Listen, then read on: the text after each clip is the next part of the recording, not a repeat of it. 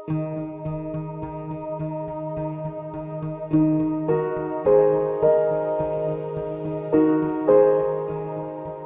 the trend that we're seeing now, it's very likely that there will be a day within this century that there will be no ice in the Arctic.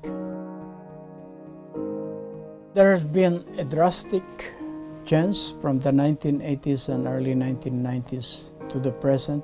The perennial ice cover in the 1980s was averaging between 7 and 8 million square kilometers. In 2007, when there was this drastic decline, it went down to as low as 3.5 square kilometers. And in 2012, it went down to almost 3 million square kilometers.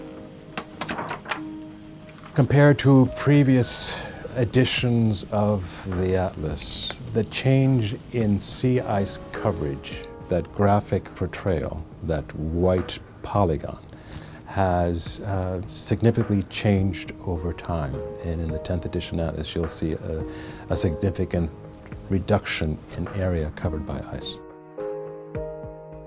On our Arctic Ocean plate, we show two features of the different types of sea ice. There's the limit of multi-year ice and then the maximum extent of sea ice. The maximum extent of sea ice will fluctuate annually with the seasons. It's generally decreases in the summer and increases in the winter, and so the maximum that we show, it usually occurs sometime around March. Multi-year ice is ice that has been frozen for up to 2 summers, and that is generally more stable and doesn't change as much, but the studies have shown that it has been steadily decreasing over the past decade. The warming that's being felt in the Arctic is the greatest warming throughout the world.